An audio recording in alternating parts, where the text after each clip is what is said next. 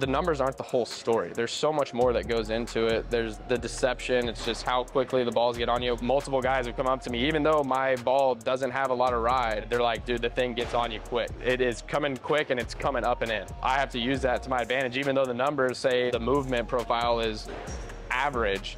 I used it more this year, trying to figure out what the hitters were telling me and then looking and seeing, okay, this is different. There was a time whenever I started going downhill a little bit, I started sinking the ball again. I could tell because pitches that I was throwing up in the zone, I wasn't getting the same results that I was getting the first 2 or 3 months in the season. Right. Where I was getting swing and misses or pop-ups, now they were starting to barrel the ball. And I was like, okay, something's going on. I need to start looking at the numbers. And that's kind of how I use it now, where it's like, if I start kind of going downhill a little bit, it's like, okay, let's look and see what's different. Here's where I was and I was doing good. Here's where I am now. Okay, this is different. This is what I need to attack.